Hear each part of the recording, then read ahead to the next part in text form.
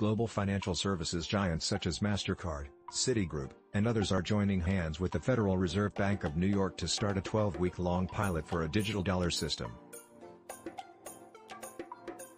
The pilot, dubbed the Regulated Liability Network, will be conducted in a test environment using simulated data, Reuters reported.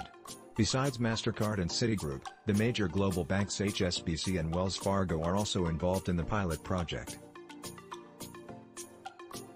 The purpose of the pilot is to test whether banks can speed up payments by using a tokenized version of the dollar in a common database.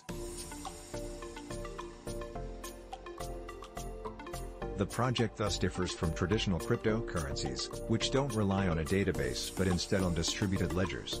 A digital dollar is a form of central bank digital currency, or CBDC for short.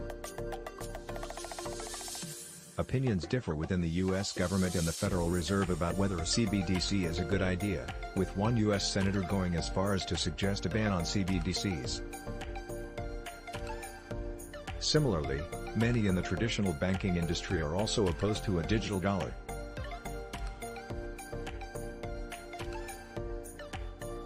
According to the American Bankers Association, the purported benefits of a CBDC are uncertain and unlikely to be realized, with a risk of undermining the bank's business model.